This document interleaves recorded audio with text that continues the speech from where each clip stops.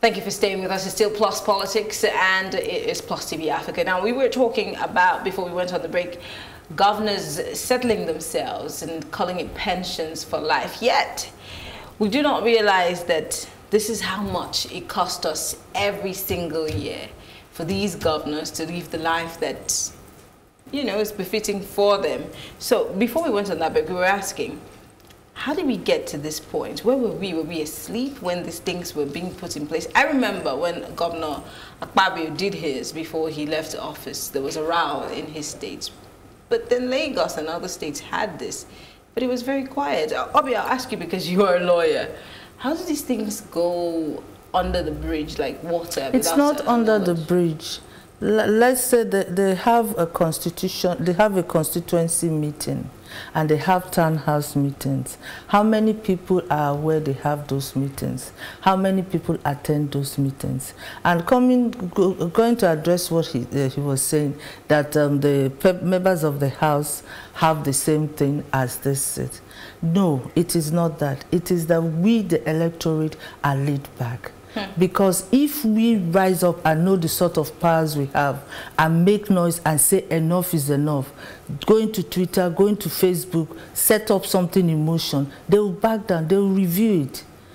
Is it not too late in the day to go on social media about these things? Because I'm not a prophet of doom, but it's been going on. Who's going to say, well, I'm going to be the good guy? Never will you want to cut your nose to spite your face, would you? No, you would not. But look at Zamfara. I don't know if it is a political statement they're making or whether there's a political disaffection. But look at the speed at which the House did that. When you put these people on the spot, they will know that there's no way for them to run, and they will start respecting the demands of people. It's fine, you have a governor, the governor did it. It is too much. The cost of democracy is too much on the population now. How many people know that this is costing us so much? How many people are even aware to talk about even rising up to say no to it? How many people are really educated in that regard? Because, you know, we just go to the polls and monies are shared and some people vote. And that's it. Nobody really does a follow through to ask questions, apart from a few NGOs like SERAP who are, you know, always on the case of government. But aside from that, how many people really ask these kind of questions? To be fair, people did ask questions. This thing didn't come overnight. But what's the follow through? There's a history to it. Yeah, it was followed up, and there's a history to it. But over a period of time, you know, apathy sets in, people tend to ignore it. Nigeria is a country where it's one trouble after the other. So the moment you're on one, before you know it, something bigger, you know, comes on. And then the civil society tends to lose focus on it. And then you have the press also minded by ownership, you know, also tends to turn, you know, a blind eye to some of these things over a period of time. What you see is we need to understand the history of these things, because if we don't know how you get to where you are, you will never know how to get out of it. In the first instance, it started under Obasanjo, when Obasanjo's regime at the end of the first term decided to monetize, you know, the facilities being enjoyed by parliamentarians, you know, in terms of the accommodation, because it was costing government a lot of money. That, look, we don't want to have anything to do with this. You buy the house and then you live there and all that. Because each time another regime comes in, they want to refurbish another, and it's almost costing the same amount of money like building new ones. It was well intended, but over a period of time, they brought in RAMFAC. RAMFAC fixed salary and did everything to ensure that you will never be able to take more than what has been prescribed, you know, in law. But what you see through the revenue forward, what you see our politicians did, what they did is this: they created so many committees in the parliaments, both federal and states, and then through that committee, they now, after collecting money for the cars, you know, because they've monetized it, collecting allowance for the accommodation, they now decided that they needed cars for committee work. And then through the committee, you now get cars again, you get new allowances and get this and get that. So then they built up, they realized the weakness that, look, RAMFAC cannot touch their pension, they are the ones to fix it. RAMFAC cannot touch their some allowances, you know, and they are the ones to fix it. So they decided to build into that, because RAFAC is dealing with their basic salary. So they built the whole thing in there in a way that it created public outcry. Many people complained seriously about it, but they ignored it. The politicians ignored the populace. The civil society rose up, they spoke about it, but they ignored it. And now, after that, that was when the governors now started theirs. When they realized that the parliamentarians got away with it, then you now have the governors coming in with their own list of heavy demands on what the public should pay to them when they leave office. And the same thing applies to former presidents. And that's exactly what is going on in the country. It's a big rip-off of public wealth. And what we are doing currently is we are not practicing democracy the way we are supposed to practice it, which is democracy should be for the people, by the people. But in Nigeria's case, we have democracy, you know, by the elites, for the elites. That is exactly what we have. And we find ourselves in a situation where what happened in Zamfara is just an isolated case. It's simply because another party got into power, and the governor decided to make a statement with it. I commend him. Very brave man, because he should know that he will also not be able to collect that allowance. Yes. So he's a very brave man. I commend him for doing so. But we should not forget the background, you know, leading to that. And what Yari did was not a one-off, was not new. Many governors that left with him did exactly that. The problem you have is whether a law is bad or not, once it's created by an act of parliament, it still remains a law until a superior court overturns it. Now, the problem I have is if you don't pay people's pension, you don't pay their salaries, you are owing them pension, owing them salary, and you are paying yours in advance, I have a problem with that. There is a moral issue. That was my next question to Obi, because... this boils down to the constitution we have was a hurriedly made constitution. It should have been scrapped or should have been totally overhauled. At what point? I mean, we've not really had a constitutional conference lately, have we? We had one that let them tell us what is in that constitutional conference. It was a that we had years ago. Let's start from there. Amend those ones first, because all this should have been in the constitution.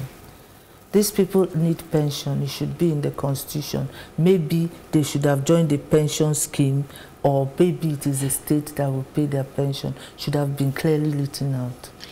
I mean, working for 4 years, 8 years, you want to collect pension. Where is that done? This is my question. We have people who've dedicated 30 to 35 years of their lives working in the service, who of course have had, depending on where they worked, you know, either joint pensions or the normal pensions. And some of them are dropping dead in lines because they're trying to get their pensions. Some of them never get to see those pensions. And the others are still waiting and asking. And I see very old, elderly men protesting. It's everywhere, rivers, cross river. They're not paying these monies. But then governors are going home. They don't default in theirs. So I ask again, where are Nigerians on this? Because you both said, oh, we followed through and, you know, after a while we got tired. Are we really tired? Because the truth is, it might not be you, Obi, because you probably have your pensions coming from a private firm. It might not be you. But you have family members. It could be your father, it could be your mother, who's not being paid. But a certain governor who works after 4 years has his pension unstopped. When are we going to be tired to follow through on issues such as this that affect us?